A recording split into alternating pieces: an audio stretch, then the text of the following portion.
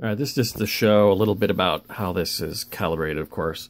Doesn't matter which setting you're on, the meter is calibrated to 0. See, it's not moving depending. It moves a teeny-weeny little bit because I didn't perfectly line it up.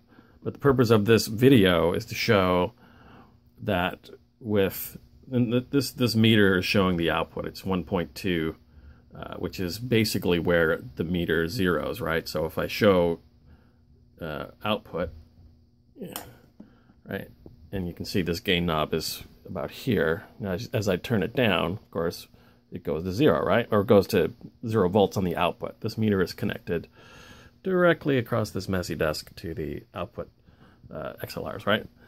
So this just shows, let me switch hands here, that, you know, as I turn up, and I'm feeding a 1 kilohertz 0 dB signal into the input, so that's where it's getting. It's just a sine wave.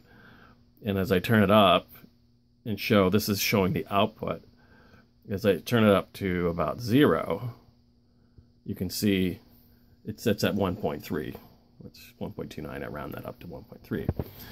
Now, when the meter is showing gain reduction, which it's going to show here in a moment, when I turn gain reduction up, the needle should drop to -10 and show us what we saw in the other video, which was a minus 0.4. From 1.3 to 0.4 is a 10 dB drop. So as I turn the gain reduction up, and the needle starts to drop as gain reduction is applied, when it gets to about 10 on the needle, you'll see it goes to 0.4.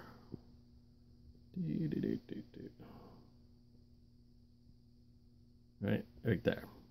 Exactly 10 dB drop. So this thing is, the meter is displaying what's happening to the voltage, you know, the output voltage. And I just wanted to make you aware of that. And one last look inside. Everything, all the blue tape is just labeling where things are. So I'm just going to leave that in there in case you ever want to look at it. There's one thing here. I didn't have any of the larger fuses. This is a 1/2 amp slow blow. And later on, what you could do, if you want to get a regular fuse, is just cut the wires that are holding the fuse up. Just cut them, bend them out of the way, and then just drop a it has to be a 250 volt 1/2 amp, 0.5 amp fuse. Otherwise, they'll blow a fuse because of the surge every time you turn this sucker on. But other than that, I've tested it.